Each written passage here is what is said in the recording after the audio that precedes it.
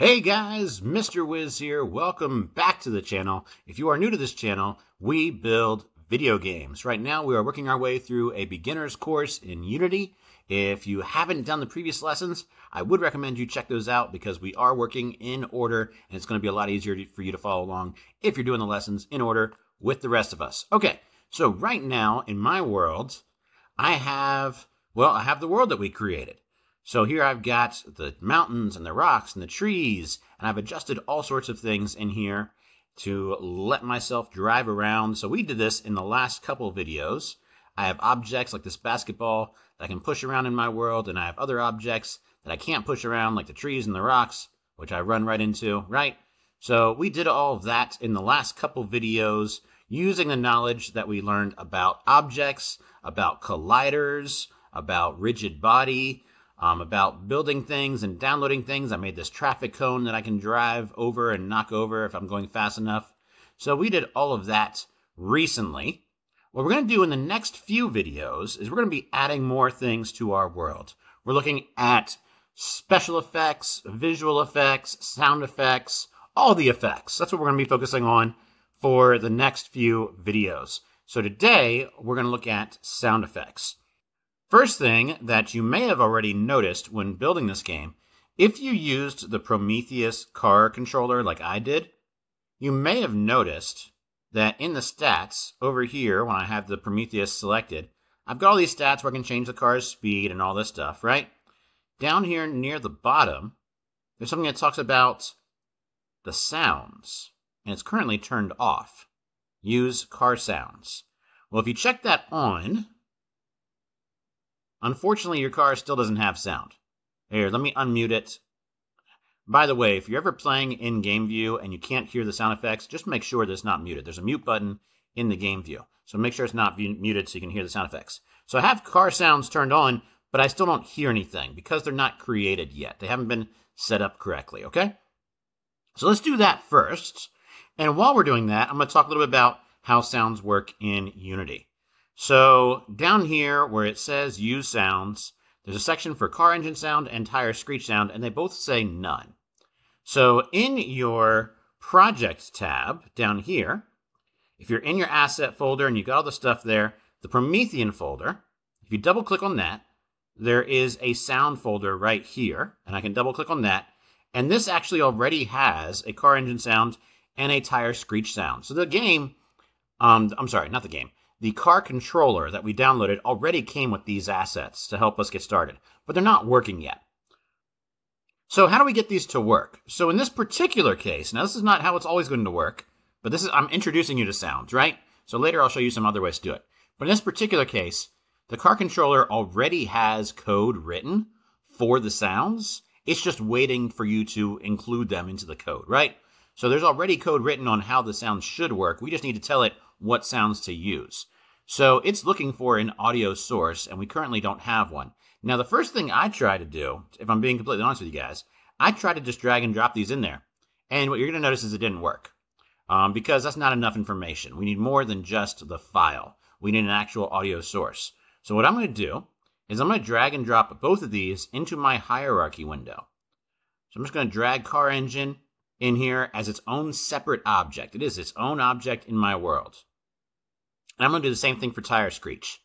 If your hierarchy is full and you don't have an empty place to place it, you can always just drag and drop it into the name, which is called sample scene in mine, right? So if you drag and drop it into the name, it just puts it at the bottom of the list, okay? So either way, as long as it's in here. So I've got my two game objects, car engine and tire screech. I want you to notice they are not the child of any other object. They don't have to be, okay? They are perfectly fine being their own objects in the world. Also, with these particular objects, I'm not worried about their position. So right now, you kind of see them in the middle of my world. That doesn't matter right now. And we'll talk about all that in a second. So over here on the right-hand side, if I select one of them, I'm selecting car engine right now. On the right-hand side, in my inspector window, it created the audio source. That's what we were looking for, right? Because it wasn't going to let us put this on the car until it was an audio source. So now, there's an audio source called car engine. And these are the stats for it. So most of these we don't really have to mess with, but just to kind of go over them real quick, there is a mute option. There's a play on awake. This is super important. with the sounds, whenever you put sounds in your game, regardless of how you're using them, you need to decide, when do I want this sound to actually play? Do I want this sound to play as soon as the game starts or not? So in the sense of the car engine, should the sound play as soon as the game starts? Probably, because the player's in the car is on, it would make sense for the sound to be on. So I'm going to leave Play on Awake for the car engine. But for tire screech, should the tires be screeching as soon as I start the game? Probably not. The car's not moving anywhere yet. Tire screeching is something that should only happen in certain cases when I'm doing certain crazy moves while driving, right? So I'm going to turn Play on Awake off for tire screech, but I'm going to leave it on for the car engine. Now, the next option I have is loop. Is this a sound that's going to play one time, or should it keep playing over and over again? Well, for a car engine, once again, I'm going to be in the car the entire time I'm playing the game. It wouldn't make sense to loop this sound. So I should loop the car engine. But for the tire screeching, should that be looped? Probably not. Once again, it should only play when I'm doing certain moves, when I'm hitting the brakes really hard or I'm making a sharp turn, right? So we're not going to loop the tire screech, but we are going to loop the car engine sounds. So Play on Awake and loop for car engine, neither of those for tire screech. All right. Down below that, I have things about the volume I could adjust if I wanted to. Priority has to do with when there's multiple sounds going on, how important is this sound? So for me, the car engine's probably a low priority, if I'm being honest. I'm not going to adjust it right now, but I may adjust it later on. Because if there's other sounds in my game, they're probably going to be more important that I hear those sounds than the car engine sound. Does that make sense? So volume, once again, right now they're both set to 1, which is the maximum. I might want to change that later on when I start adding other sounds to my world. I might want to turn these sounds down so they're not quite as loud, they're not quite as annoying, they're not quite as interruptive, right? Then we have things like pitch, which changes the way something sounds. Stereo pan has to do with if you're wearing headphones. How much of the sound are you hearing in the left ear versus the right ear?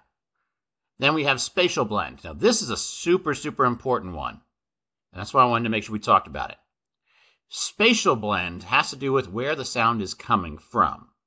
So a 2D sound means that it's not coming from any one object. It's just a sound that the player hears. It could be coming from anywhere and everywhere at the same time. So think about that, right? Spatial blend means it's just a sound in the world that's coming from nowhere in particular. 3D blend means that it is coming from somewhere in particular. And we'll play around with that in a few minutes when I get to some other sounds. For these sounds, they're going to be centered on the player. So it's okay to leave them as 2D because we want the player to hear the car engine and the tire screech no matter where they are on the map, right? No matter where they are on the map, it should sound the same to them because the sounds are essentially going to be centered on the player, right? So I'm going to leave those two set on 2D for the sound. Later on, when we start putting sounds in our world, we might want to use 3D sounds if those sounds are coming from a particular part of our world, okay? So such as if I had a radio that was playing music, and I only wanted to hear the music when I walked up to the radio, I would use 3D sound. I hope that makes sense. All right, down here, 3D sound effects 3D sound settings do not affect us right now because we're not using 3D sounds. We're setting both these up as 2D for now. Okay, so now that I've got my sound set up the way I want them to, I'm going to go back to Prometheus, back to where it says Use Sounds, and I'm going to drag the game object called Car Engine for the car engine sound. And I'm going to drag the object called Tire Screech for the tire screech sound. By the way, if you don't love these sounds, you can download other sounds from the asset store. These are just regular MP3s. Down here where it says car engine and tire screech, these are very normal MP3 sound effects. In fact, you can listen to them just by clicking on the play button here.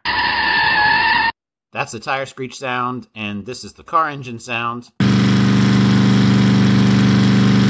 Very generic sound effects, right? So if you don't love these, you can find others in the asset store, or even there's a lot of free websites that have free sound effects you can download, right?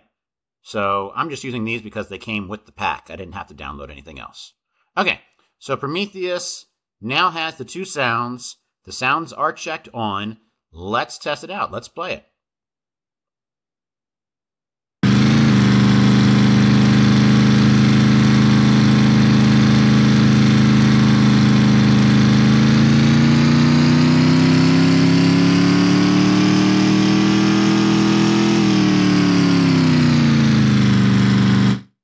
to mute it real quick because I want to make a note of something. Did you hear how the car engine changed while I was driving? That's really cool. Let's look at the car engine. Now, I'm still in play mode.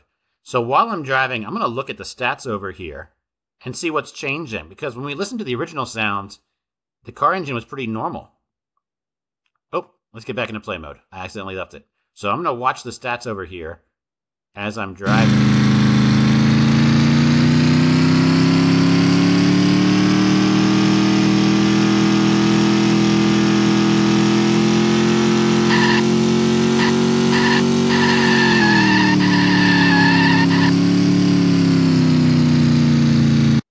Okay, that was pretty cool. Did you guys see that? So while I was driving, the car engine was pitching higher. So the pitch number was changing as I was going faster. And then also you heard the tire screech there a couple times when I turned really sharp. So that's programming that the controller already has into it. I didn't do that, right? That's part of the way that their car controller was designed. But I really like that. That's cool because it made it really easy for me. All I had to do was put in the sound effect, and the controller decided when the sound effect was going to play and also what the pitch of the car engine was going to be as I was driving. That was really, really cool. I like that a lot. Okay, so that's a simple first look at sound effects, but let's do more.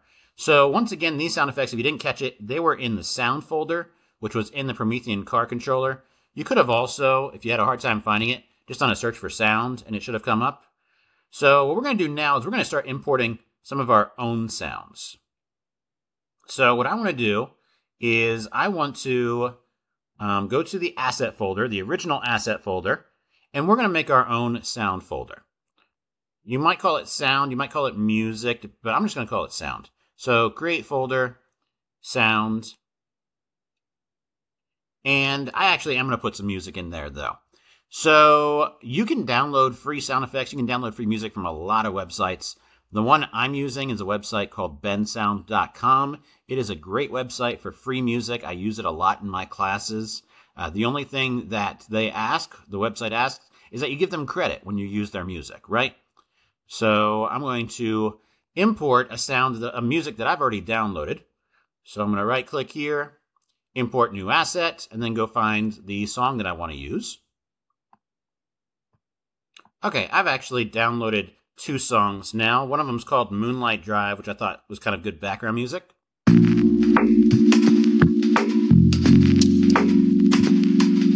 Not bad. I also have one here called Funny Song. So either of these could be decent background music in my world. So if you wanted to add background music to your world, super easy to do. So I've got my song files here, and you could literally, I'm going to use Moonlight Drive. All I have to do is drag and drop it into my world as its own object. Remember, once again, if an empty spot isn't available there, you can just drag it into the name of the scene, and it will put it on your list. So I've got it there, and then on the right-hand side here, I can edit the stuff just like we were looking at before. So do I want it to play on awake? If it's background music, probably yes. Do I want it to loop? Well, yeah, I want it to play over again when it finishes. And then I can edit these other stuff. The important one, of course, is the spatial blend we were talking about a few minutes ago. So 2D means it's coming from everywhere because it's coming from nowhere in particular, right? 3D means it's coming from an actual object. So right now I have it set to 2D. Let's see how it sounds. I will have the car engine still playing, so I may have to adjust some of my volumes to make sure I can hear things good.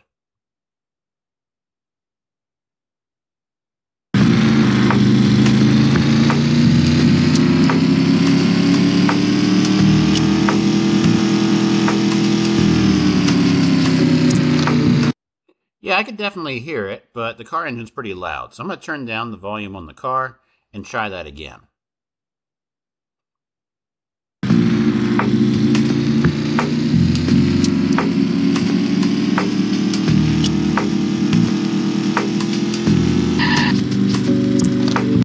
I like that a lot better. So I put my car engine volume down to about half, and my background music is still at max. I could hear it pretty well while I was driving. So you can definitely have multiple sounds in your world at the same time. Okay, so now let's talk about 3D sounds.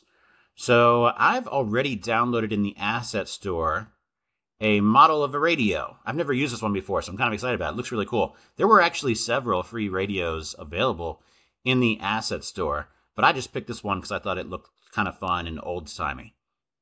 So when I put the radio in my world, my goal is that I hear music when I get close to the radio, but not when I'm far away from it. So that is my goal for what we call 3D sound, right? So 3D sound is coming from a part of the map. So I've downloaded my radio. Let's see, is it in the prefabs? Yeah, there it is. All right, so where do I want to put it in my world? Let's put the radio over here by the building. I'm going to put it on the steps right down there. And I'm going to rotate it so it's actually facing me. Right around there. Here, we'll just make it 90 degrees, make it even. There we go. So I've got a radio in my world, and I want music to come from that radio. So here's how I'm going to do this for 3D sounds coming from the radio. Instead of adding it as its own individual object like I did the other sounds, you can also add music as a component. So down here where it says Add Component, I'm going to click on that, and I'm going to type in audio source. Why don't I see it? Oh, there it is. Audio source down there at the bottom. Boom. So I've got an audio source as a component on my 3D radio, and it's looking for an audio clip. It currently says none, right? So now I'm going to go grab one of those songs that I downloaded and I put in my sound folder.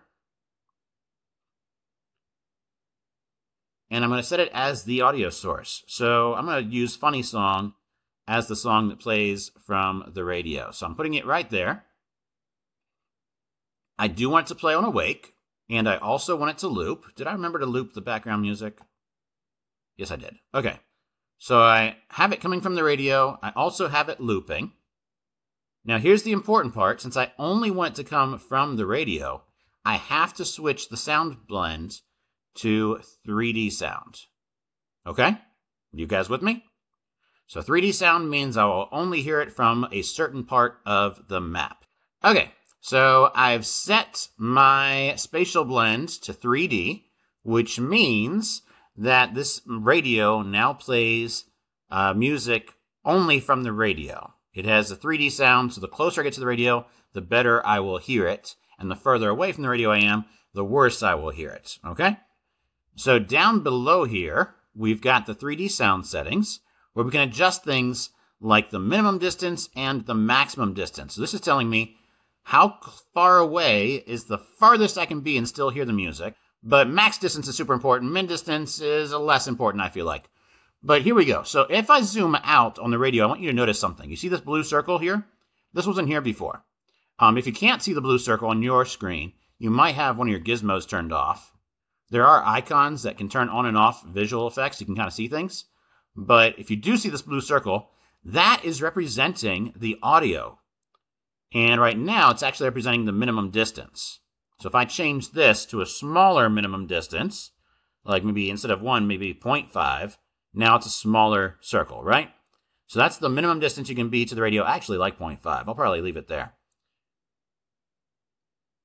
If I zoom out, and I have to zoom out pretty far, there's another blue circle. That blue circle is the max distance. So right now, if I'm 500 meters away from the radio, I can still hear it. Now, will I hear it very well? Absolutely not. I will barely hear it at all. But I would still be able to technically hear it. So when you're designing your 3D sounds, you need to decide what is the minimum distance going to be and what is the maximum distance going to be. You know what? I think I might put the minimum distance back to 1. Let's just keep it at its original setting for now. 1's not too bad. But the maximum distance is way too big.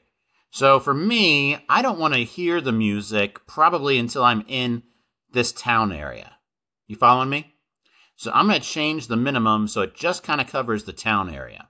So 500 is way too big. What's 100 look like? 100, still pretty big, because my car starts here. I don't want to hear the music right away, so let's go smaller. What about 30? Ooh, 30 might work. Yeah, for what I'm doing, 30 looks perfect. So I'll only be able to hear the radio inside this part of town. Make sense? So that's my maximum distance that the radio noise plays. And then the minimum distance is right up on top of it, basically. Okay, so I'm not done yet. Below this, you guys see this curve? This curve represents the volume. So if I'm standing within 1 meter of it, it's playing at the max volume. It's playing at 1. If I'm standing, you can look at this graph here, about 5 meters away from it, it's only playing at half volume. If I'm standing 10 meters away from it, it's barely playing at all, maybe at 0.3, 0.2, somewhere in that ballpark. And then farther away at that maximum range, it's going to be almost unhearable, right? So this is the volume based on your distance. You can change this. So where it says logarithmic roll-off, I can change it to linear, which is a straight line, which is actually my favorite. I prefer linear. You can also do custom, where you make your own, which is a little bit difficult. So basically what you need to ask yourself is, when it comes to the sounds, do you only really want to hear it when you're sitting right next to it and barely hear it at all when you walk away?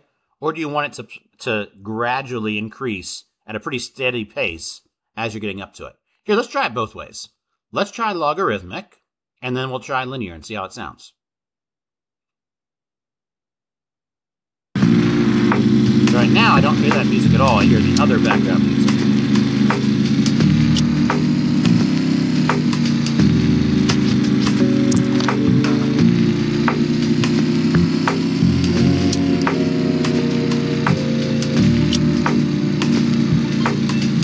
There, I just started hearing it.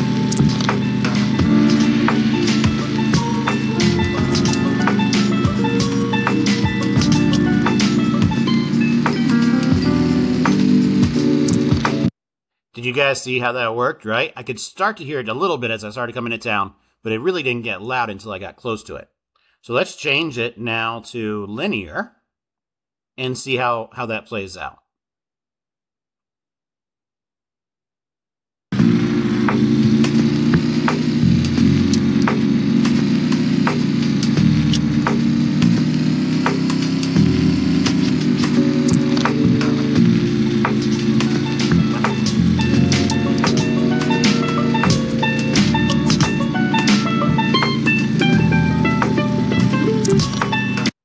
Did you guys catch that? I could start hearing it a lot earlier, and it seemed to get louder a lot faster as I was getting up to it. So that's going to be the big difference between linear and logarithmic. In linear, at the max distance, you don't hear it at all. At the closest distance, you hear it very well, but it's a gradual increase, whereas logarithmic, it's a very slow increase at first, and then when you get close to it, it increases very quickly. So those are the two big differences in the volume. So when you're putting something in your world that has sound coming from it, you need to decide, is it going to be logarithmic or linear? Like I mentioned, there is a custom one as well, but I don't really mess with that very much because I find logarithmic and linear both seem to suit my needs depending on what I'm doing. So I'm going to leave mine on linear, I think. So that's the basic idea of sound. So once again, to recap, when you're using sound in your world, make sure that you adjust its settings. The first thing you need to think about is, do you want it to play when the game starts or not? Do you want it to loop or not? Adjust the volume. Is this a 2D sound or a 3D sound? Do I want to hear it all the time, regardless of where I am on the map, hence 2D? Or do I want to only hear it at certain parts of the map, hence 3D, right? So that's the big difference. And then, of course, if you are using 3D like we did with the radio, you would then want to decide the distance, the min distance, the max distance, and whether it's linear or logarithmic.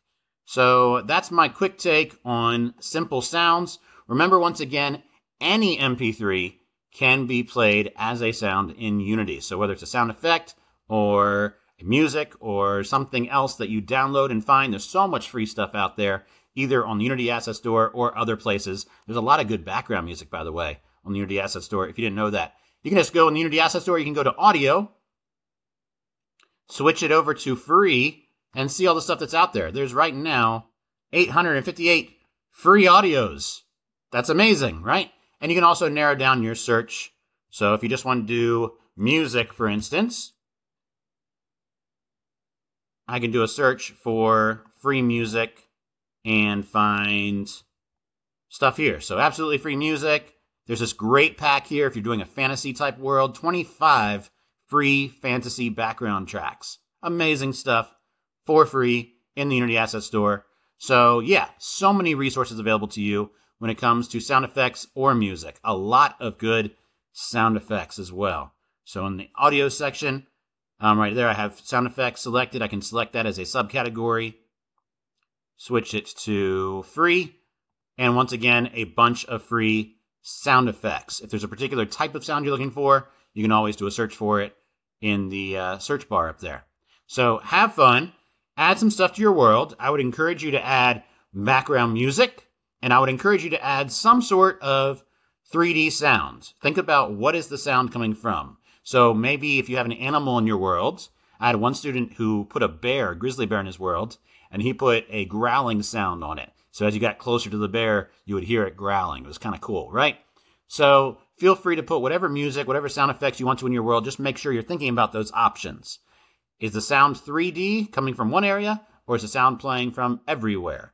And then the volume and all the other stuff we talked about, okay?